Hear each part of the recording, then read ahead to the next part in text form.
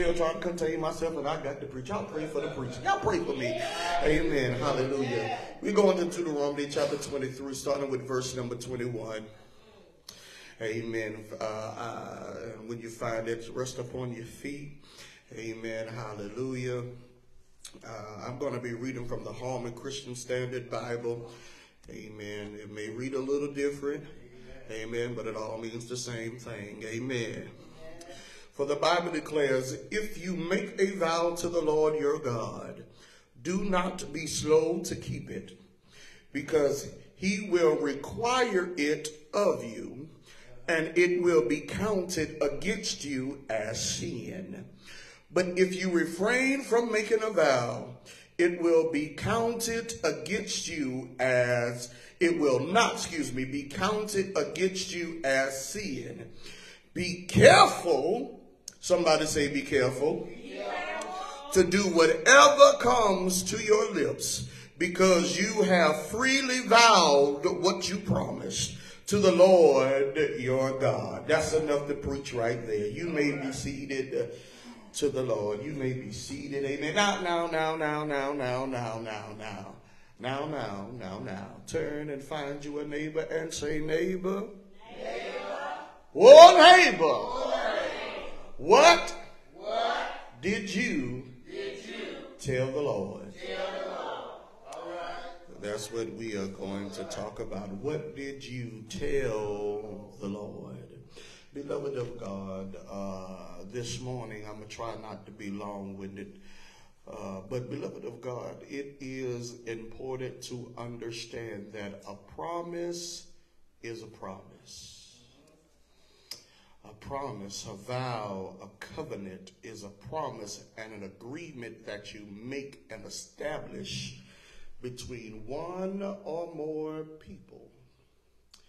Now, the Bible said, let your yea be yea and your nay be nay. Amen. We see God has made us plenty of promises and covenants in the Bible. Amen. He said that he would never leave us nor forsake us. He said, and lo, I'll be with you to the ends of the world. He said that he promised to heal us. He promised to provide for us.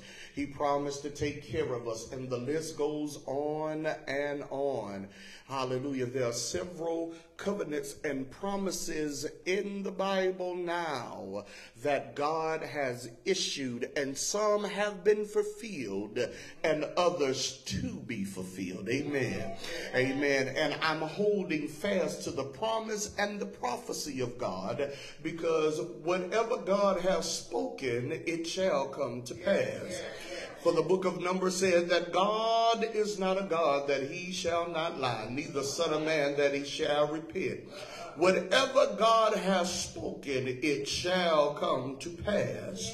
Can I prove my point? The book of Genesis said God only spoke, let there be, and the Bible said, and there was. Amen. When God speaks into nothing to create something, nothing responds. Y'all should have got excited right there. I said, when God speaks into nothing and something is formed and created, nothing has to respond. Amen. You've got to have a powerful voice, because when there is nothing, there's nothing. Amen. There was neither time, space, nor matter. Amen. But the Bible said that water covered the earth. But he spoke into darkness, nothingness, the void of nothing, to create something. And nothing had to give way to the voice of God. Amen. So my God is so powerful that if he made a promise over 10,000 years ago, that the promise still holds value and weight now. Y'all ain't gonna talk back to me. Yes, sir. Yes, sir. And I'm seeing it happen, that everything that God has promised up until this point, it has happened.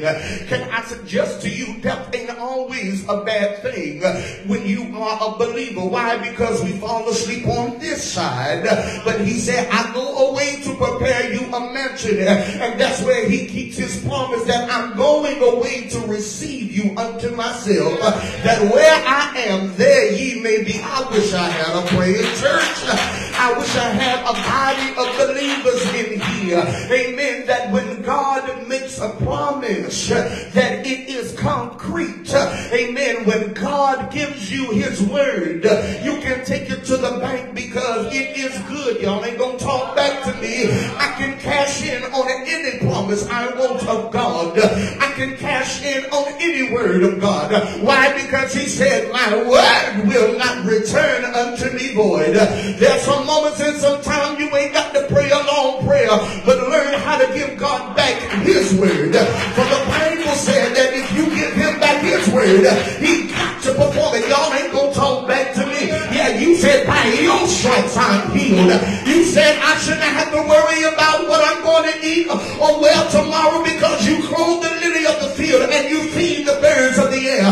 And God, because you care that much about me, you said that you would provide for me. You said that all things work together for the good of them that love the Lord and are called according to his purpose. Y'all not going to pray with me. Yeah, you said that you would never leave me nor forsake me. I may not be able to feel you right now, but I know that you are there. I'm able to give him back his word. You made me a promise, and I'm giving you back your word.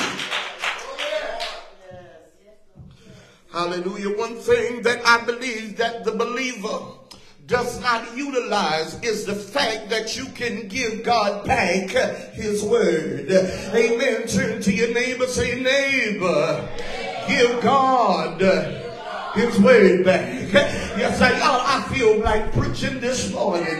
Yes, sir. I'm going to preach. Yeah. Learn how to give God his word back. Sister Alice, the problem with the saints, we fail to recognize the power that we have. For the Bible said that the power of life and death lies within the tongue, and they that speak shall eat the fruit thereof. Amen. If I got the power in my tongue, that whatever I speak, it manifests. Learn how to give God back his word. For the Bible says in Psalms 1 that he meditates on the law both day and night. And there are some moments in meditation is not inwardly, but it's outwardly. I wish I had a prayer church. Can I explain myself, Pastor Garrison? The reason why I say it's not only inwardly, but outwardly, amen, because I set the atmosphere around me. When I speak the word and I give God his word back, that means I'm setting the atmosphere around me. I'm letting the hellhounds know that I belong to God. I'm letting the hellhounds know that I'm protected of God. And the same way that he built the hedge of protection around Job is the same way that he's building the hedge of protection around me. Can I tell you, I'm covered under the blood of Jesus, all because he promised me. Y'all ain't gonna talk back to me that I can run into him because his name is a strong tower. He's my balance in the time of battle, shelter in the time of trouble. I can go on and on this morning, amen, but I've learned that my meditation can always be inwardly when I can give his word out. Y'all ain't gonna talk back. Yes, sir, I got to learn how to give his word back to him so that I can receive the manifestation. But beloved of God, I didn't come here just to talk about the promises of God. But Pastor Williams, I came to talk about our promises to God. Yeah. Have mercy on my soul. I came to talk about our promises to God. Can I tell you that God is always going to keep his promise? But I found out, children of God, that it's hard sometimes for us to keep our promises. Y'all, it just got quiet up in this sanctified church. Yeah, y'all know how it is. Oh God, if you get me out of this, I'll be in church every single Sunday. Can I tell you something? If you don't dot them doors like you promised God, the Bible said that he's going to require it to you and it's going to count as sin. Y'all ain't going to talk back to me. That's why the Bible said that it's better not to make a vow vow than it is to make a vow. I'm looking at the church now. We made plenty of vows to God that I'll go and I'll preach your word. And some have reneged on their promises. Lord, if you deliver me out of this, yes, sir, Jesus, I'll sing your praises.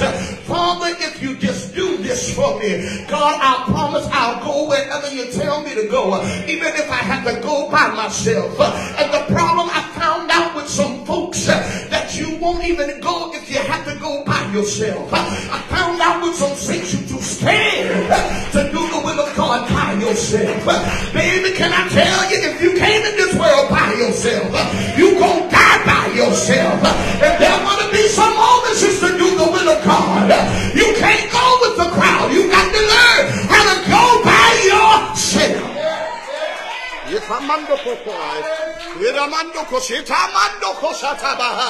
Yes, sir, you got to understand that you made a vow to God. Can I prove my point here? Yes, sir, the day you got saved is the day that you made a vow to God.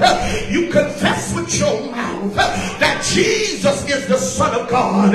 You confess with your mouth that He died for your sins. You confess with your mouth that He is ascended into heaven, sitting on the right hand of the Father. You confess with your mouth that you are giving your life to God. What are you seeing here, preacher? You made a vow that I'm going to live for God and nobody else. For the Bible says that God is a jealous God.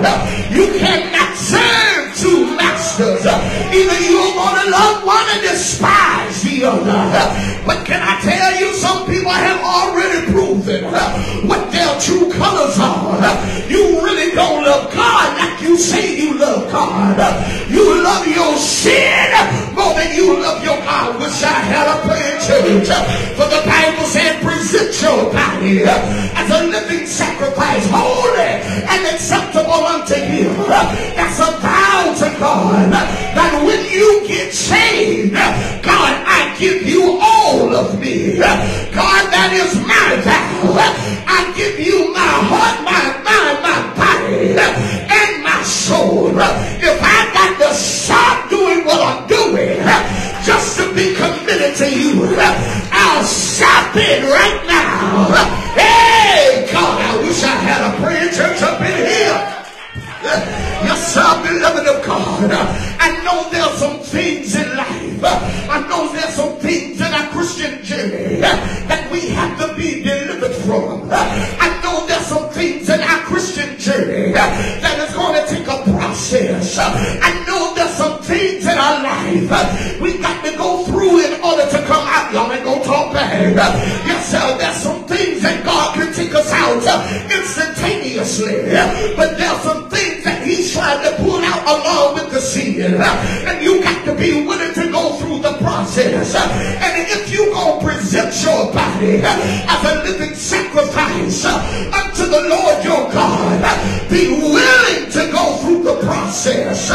You made a vow, for God I live and for God I die. And if it's gonna cause me to go through, yes, Lord, I'll go through. My yes is still yes. I gave Him a complete yes. And in me giving God a complete yes, I give Him all of me completely. Y'all ain't gonna pray with me. Yes, sir. Yes, sir.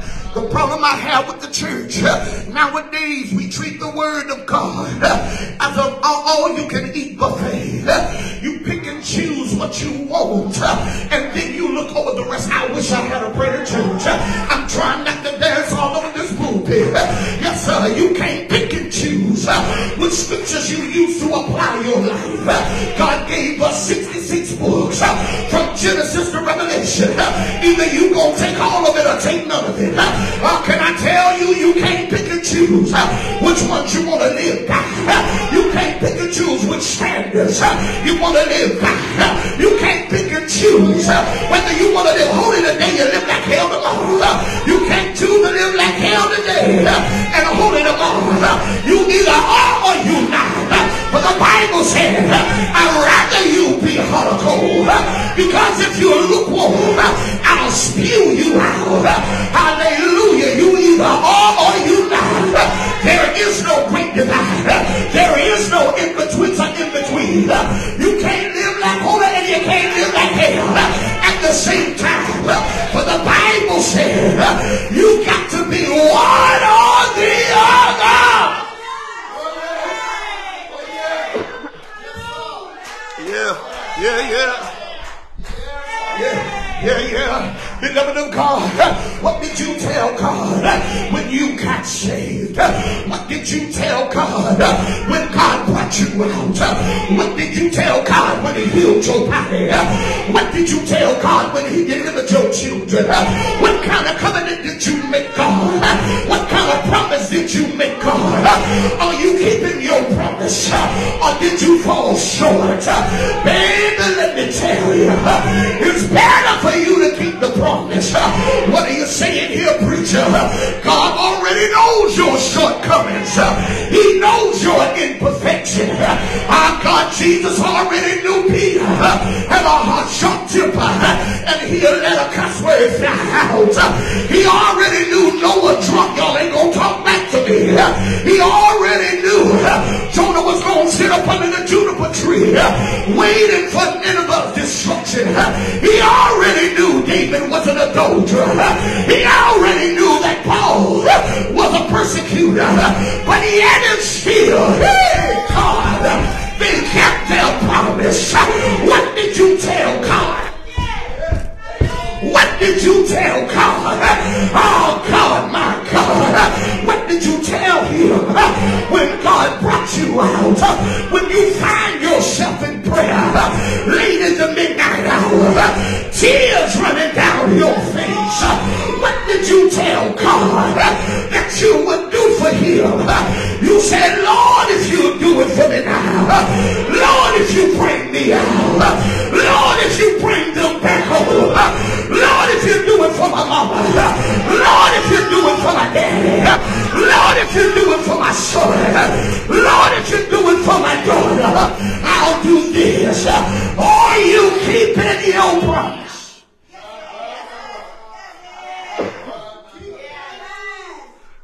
Yeah.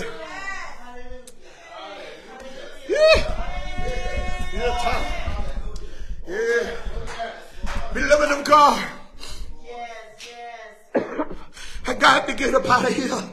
Oh, my Jesus. We are living in a time where Christians or sons and daughters of God are making promises without any expectation to keep them. Can I tell you, some of us are just offering up lip service.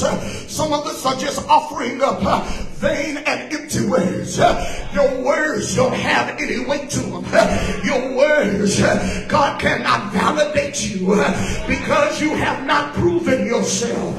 The Bible said, rightly divide the word of truth. A workman, me, y'all ain't gonna talk back to me up in here.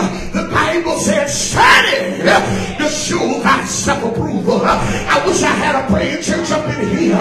What have you been doing lately for God to validate the oil that's on your life?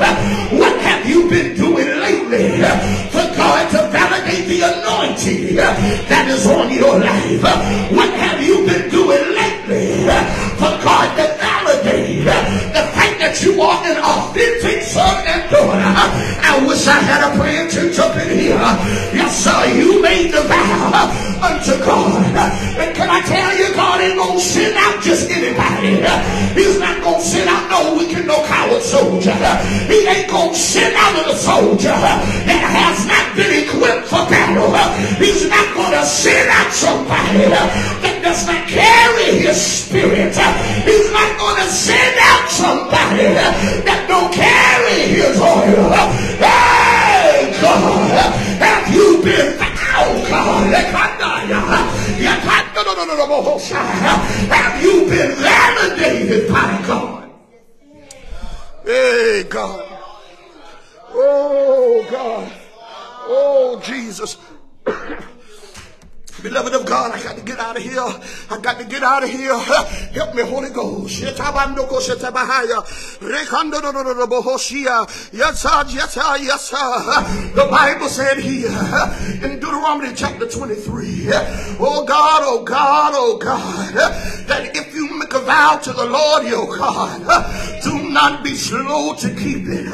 Hey, Jesus. The Bible said you got to be in a hurry to do the Master's will. I'm on my way. I'm out of here this morning. The first Sunday in October 2023. It's been real nice. Emmanuel Outreach Ministries, 549 New Market Street, here in Greenwood, South Carolina. You want to stop going through hell? Remember your vow. You want to stop being sick? Remember your vow. You want to be delivered? Remember your vow. You want God to bring you out? Remember your vow. You can't get slothful, and you can't be slow to do the Master's will. You got to get in a hurry to do His will. Yeah, Lord, you got to get in a hurry.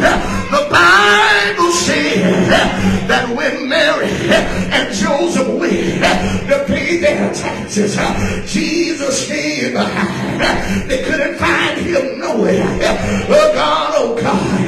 The Bible says when they went back, they found him in the temple. Y'all trying not to dance. They found him in the temple. Mary said, why did you leave me? All Jesus said, I got to be about my Father's business. I got to work while it is day. For when night comes, no man shall be able to wait. You got to be in a hurry. At the ripe age of 13 years old, he was there confounding the mind of those priests and leaders. Can I ask you a question? What's your hold up?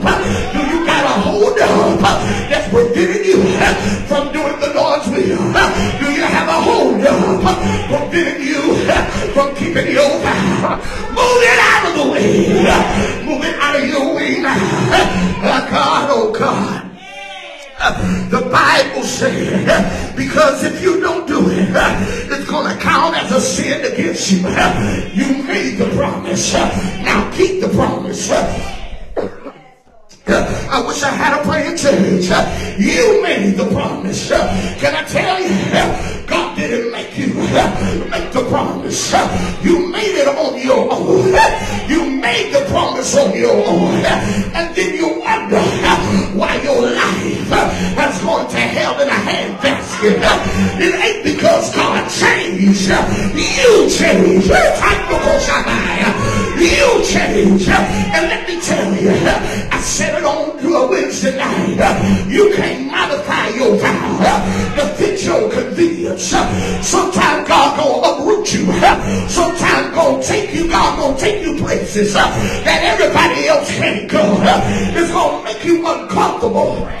But you made the vow that God, if you send me, I'll go. And when going time comes, don't modify your vow. Keep your vow. The Bible says, but if you refrain from making a vow, it will not be counted as a sin. Oh God, but what I love about it, verse number 23 says, be careful, while God, whatever comes from your lips, because once you cast it out of your mouth, it goes into the atmosphere.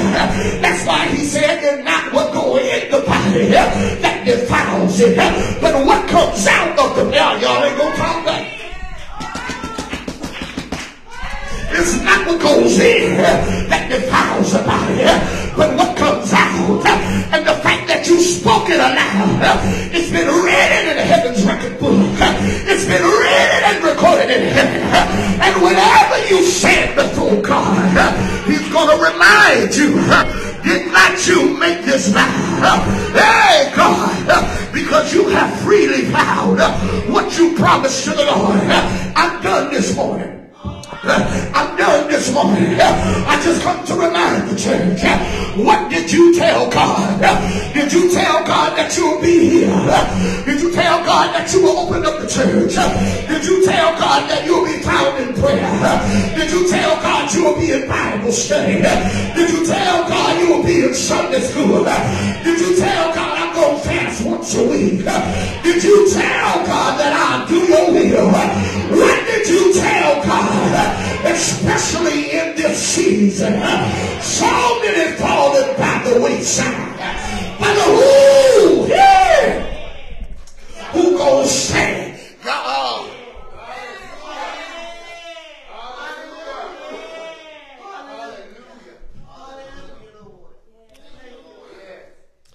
I got the hush. I got the hush. I got the hush. I got the hush. I got the hush. I got the hush. I got the hush. I got the hush. I got the hush. I got the hush. Yes, sir. Yes, sir. Yes, sir. I feel Jesus all over me. Hallelujah. The question is not the vow and the promises of God. The thing that is in question is your vow to God. What did you tell him? Nobody made you make that vow. Nobody asked you to make that vow. You made that vow on your own. And the fact that you made that vow, God is going to hold you accountable. He's going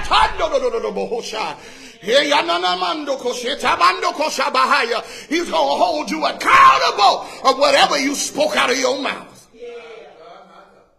Yeah, my. Yes, sir. Yes, sir. Yes, sir. Yes, sir. That's why I said it's better not to make one. He said because it won't be counted against you. But the fact that you decided to make a vow, can I tell you, even when you joined the church, you made a vow. Can I tell you, you didn't just make a vow to the church, you made a vow to God. Just got quiet. Hallelujah. In the Baptist faith, there's something called the church covenant. Amen. That is a vow. Amen. Every church has a vow that you are going to be ruled and governed by the rules of that church. When you join the church, you submit to the leadership of the. That's a vow. Y'all ain't gonna talk back. You made the vow, not God. You made the vow.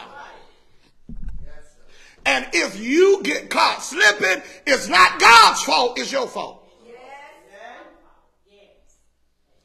Deliver me from folks for always blaming other folks for your shortcomings.